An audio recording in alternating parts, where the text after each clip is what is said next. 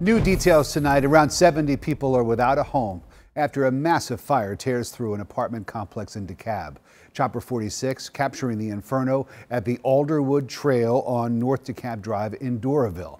And tonight, CBS 46's Barmel Lyons joins us live from the complex. And Barmel, a lot of people who live there are hurting tonight.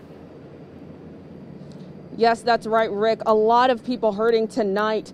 Now you can actually still smell that smoke in the air. DeKalb County Fire Rescue just leaving the premises. And we see a lot of people just outside trying to figure out what's going to happen next. Red Cross of Georgia has been out here trying to assist as well. Look, this is the cut that I got. Resident Alex is Roblero scraped and bruised after he rushed out the burning building. It isn't really too bad, but it still kind of hurts.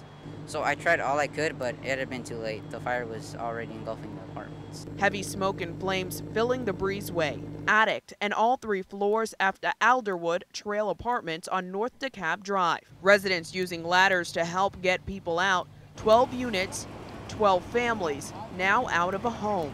Our biggest concern was just making sure that everybody was out. So once we got here, even though we saw people getting rescued, we went in and made sure that everybody was out. No, I felt sad for my mother-in-law. She was crying. Asbury Bernal says she's grateful her family got out in time. They came out without shoes. They couldn't get anything. Resident Chanel Ventura says she prays that she, along with other families, will be able to get back some of their memories. Do you have family to stay with? Yes. I'm actually at my uncle's house right now.